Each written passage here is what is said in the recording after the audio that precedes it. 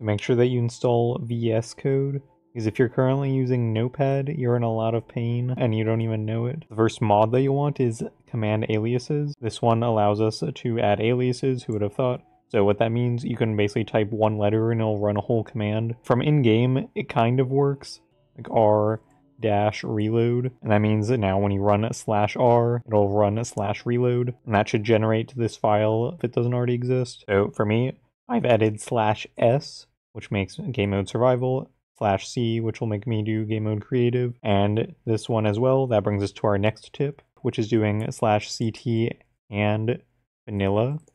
So you can see that just copied Minecraft Poppy to my clipboard, so I just did Control V there.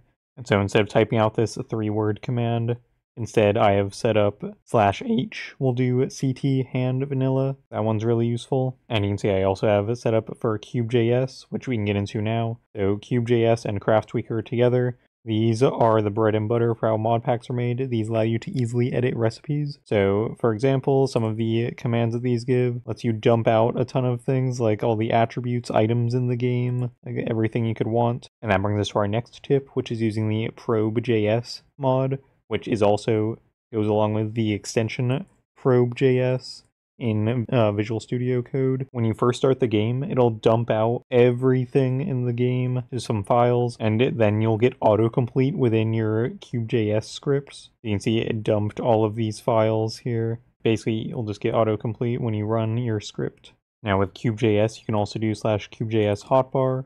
That'll give you a list of everything that's in your hotbar, which you can click to copy and then paste. I'll open a new tab in VS Code, and I can paste that in. And if we want to select all of this, what we can do, we can just search for this regex here. So basically, we're looking for a word, and then just keep looking for as many words or letters as you can. Then a colon, and then the same thing again.